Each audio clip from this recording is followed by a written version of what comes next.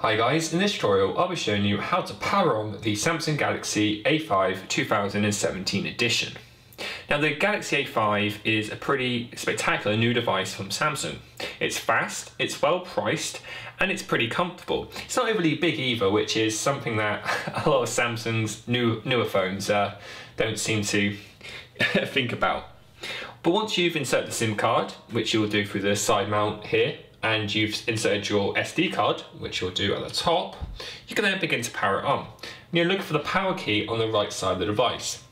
Just hold this in for a couple of seconds. You'll see, you won't see it, but you'll feel a vibration, and that'll let you know it's booting up.